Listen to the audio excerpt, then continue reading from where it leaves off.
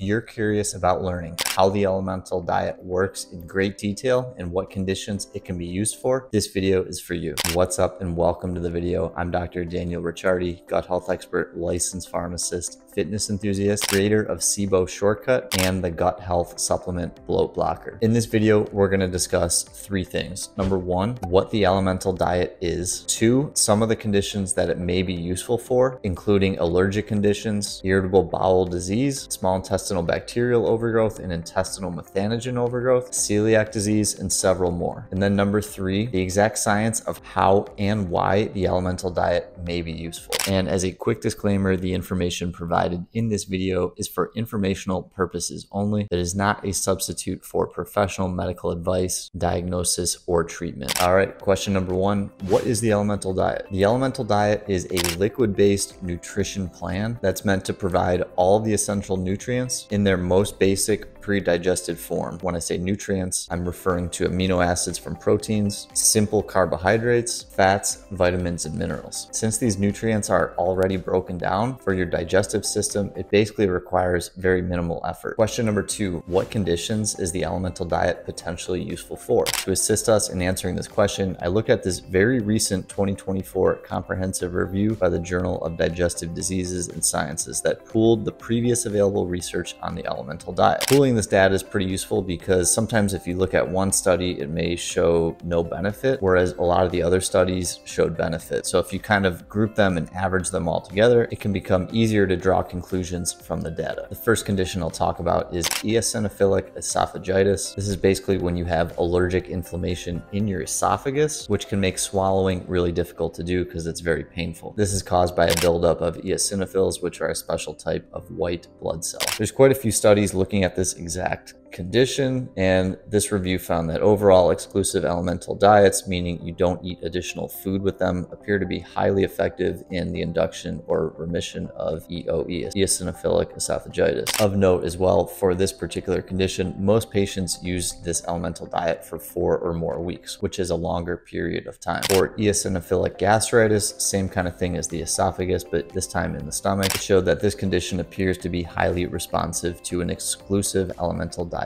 as well. And the study done in this video was actually 6 weeks of elemental diet. Next condition is IBD, or inflammatory bowel disease. This blanket term refers to two specific autoimmune conditions, the first being Crohn's disease and the second being ulcerative colitis. There's not really strong data that shows that elemental diet may be useful for ulcerative colitis at this point, but there is good data for Crohn's disease. This review concluded that a 3 to 6 week elemental diet appears to be effective in inducing clinical, endoscopic, and histological remission of Crohn's disease, meaning it went away. Next condition is small intestinal bacterial overgrowth, aka SIBO, and intestinal methanogen overgrowth, or IMO. This is kind of my main area of expertise and what I help clients with, and I've had good success using the elemental diets in treating patients with SIBO and IMO. The elemental diet provides an alternative option to treat patients who are refractory, meaning they tried other treatments before and they didn't work, can't tolerate antibiotics, or I'll throw an anti-herbal treatment approach. I've also found personally that using an elemental diet has the potential to work much stronger than the antibiotics or antimicrobial herbs. There's two main studies that looked at the elemental diet with SIBO. One of them had an 80% remission rate when looking at patients with hydrogen SIBO, and then the other one had 100% of the patients with hydrogen SIBO had remission of SIBO, and 58% of people that had methanogen overgrowth had remission. And this is based on a follow-up lactulose breath test. And if you're looking for help with SIBO or IMO, check out my program SIBO Shortcut, where you get all my personal best recommendations for treating these conditions, as well as ongoing support from me in my private Facebook group. Click the link below that says SIBO Shortcut to learn more and sign up. Moving on with the conditions, we have celiac disease. Overall, limited data suggest a potential role for elemental diet in treatment of refractory celiac disease. And lastly, we have chronic pancreatitis and acute pancreatitis. There is a little bit of data showing that elemental diet may help with chronic pancreatitis, but not not so much for acute pancreatitis. Moving on now, question number 3, the science behind how and why the elemental diet may be useful. First reason, it basically bypasses most of your digestive tract. Because elemental diet requires minimal digestion as it passes through the stomach, it basically all gets absorbed in the very beginning portion of your small intestine. So the rest of your small intestine and large intestine is